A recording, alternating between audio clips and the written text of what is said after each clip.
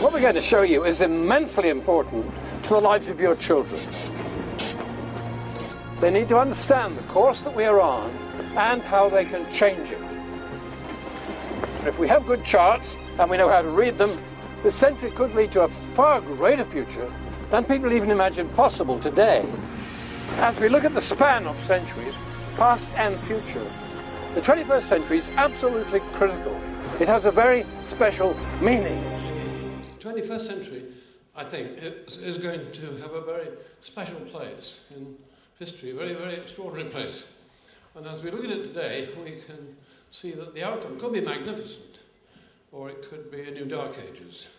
And so the reason for setting up the 21st Century School in Oxford is to try and look at the problems, the dangers, the opportunities of the 21st century. Many of them are very complex, and because they are complex, they need scholarship. Because the big problems are all multidisciplinary problems that connect together many different disciplines. And so this is a school which almost everything it does is concerned with multidisciplinary academia. If one looks at the centuries past, the 18th century started something very extraordinary. The Industrial Revolution happened, and that began an avalanche of technology, which is getting faster and faster, greater and greater momentum. You might think of it as being like an avalanche going down a mountainside, getting more momentum every year.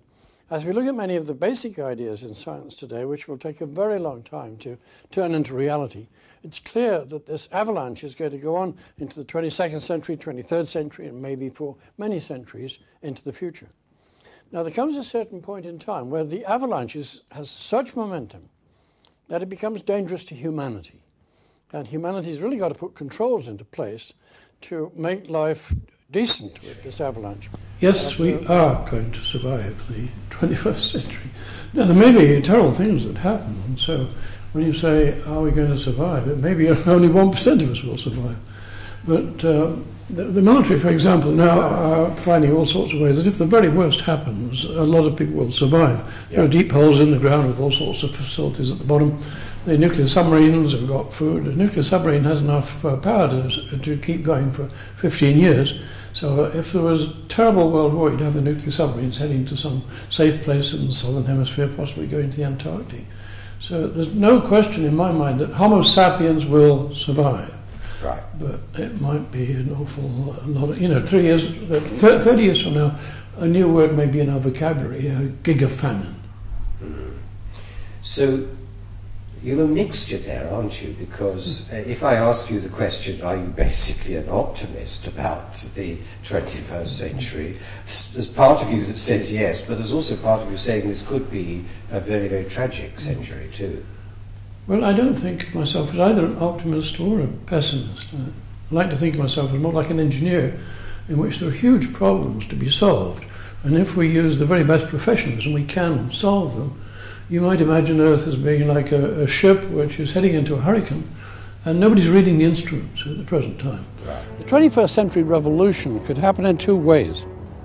First, there may be grand-scale catastrophes which sweep the Earth, and the stunned survivors recover and try to put the controls into place which will stop them happening again.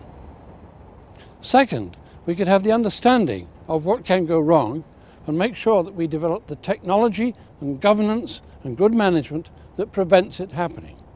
Today, we have the capability to put into place global education for the second option.